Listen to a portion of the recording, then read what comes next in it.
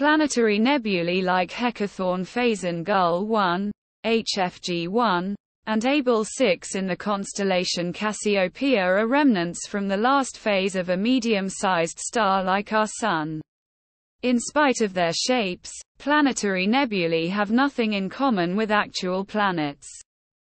Located in the bottom left part of the featured photo, HFG1 was created by the binary star system V664 Cas, which consists of a white dwarf star and a red giant star.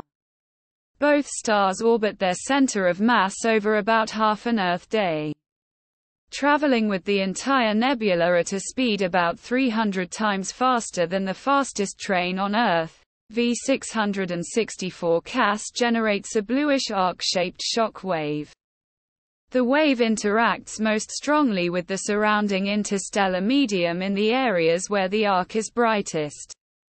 After roughly 10,000 years, planetary nebulae become invisible due to a lack of ultraviolet light being emitted by the stars that create them. Displaying beautiful shapes and structures, planetary nebulae are highly desired objects for astrophotographers.